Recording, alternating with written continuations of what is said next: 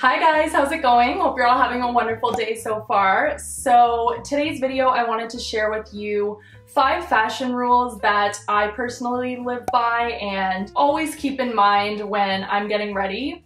So take this with a grain of salt. I'm not telling you that you have to do all these things. These are just 5 rules that I sort of always have in the back of my mind when I'm getting ready and things that I personally like to live by. So let's jump right into it.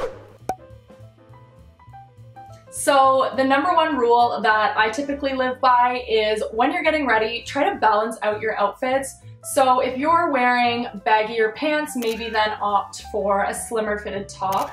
And vice versa, if you're wearing a really baggy top or an oversized top, then opt for something slimmer fitting as your bottoms. And I find this just really helps keep your outfit nicely balanced, and the contrast between something oversized and something slim fitting I just personally feel like is such a great mix. So that's something I usually try to keep in mind when I'm getting ready.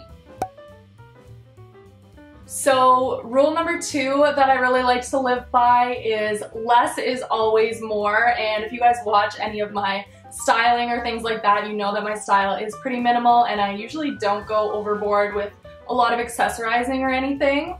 So one thing that I always try to do, it kind of goes with the balancing it out rule actually. So if I'm going to be wearing huge earrings, I try not to wear a really big statement necklace, but maybe something a little bit more delicate, and then vice versa with that as well. If I'm wearing a huge statement necklace, maybe I'll just opt for some stud earrings. And this rule also goes with patterns and textures and everything like that. Like if you're gonna have a really statement top with a heavy pattern, then maybe opt for something a little more solid as your bottoms, just so there's not too much going on with your outfit. Try to have one statement piece and really build your outfit upon that. Okay, the 3rd rule that I really feel strongly about and I always live by myself is underwear lines are not your friends.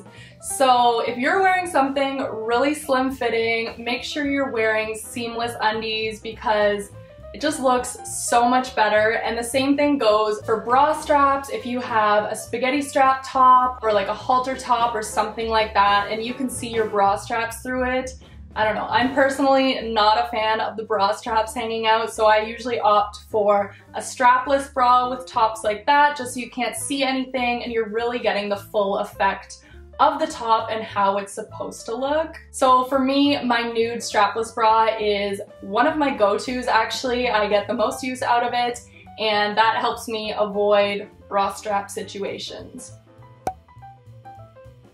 So my next one isn't really a rule, I guess, it's sort of more of a tip. So that is have your signature piece, your signature look.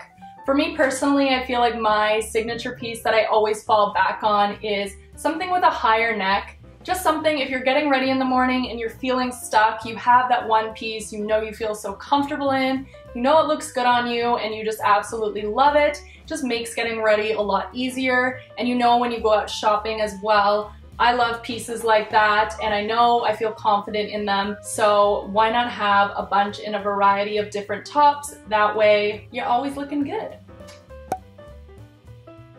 And last but not least, the 5th rule that I try to live by is once your outfit is all picked out and you're looking good, don't forget about your hair. Your hair just like pulls your whole outfit together, and if you have a really good outfit and your hair is not taken care of, then it just doesn't go. So kind of like having the signature style, have a signature hairstyle that you know you can just like whip up in a couple seconds and it looks good, you're really quick at it, and then you can just head right out the door. So for me, my personal go-to quick hairstyle is just a sleek low bun. It takes me literally 1 minute in the mornings and I find I rock it a lot just because it's super simple for me to do. So have that hairstyle that you know you can just whip up really quickly. That way when you're putting together an amazing outfit, you have the hairstyle to go with it, and you're good to go. So that's it for my video today, guys. I hope you liked it. Like I said, these are just rules that I personally like to live by.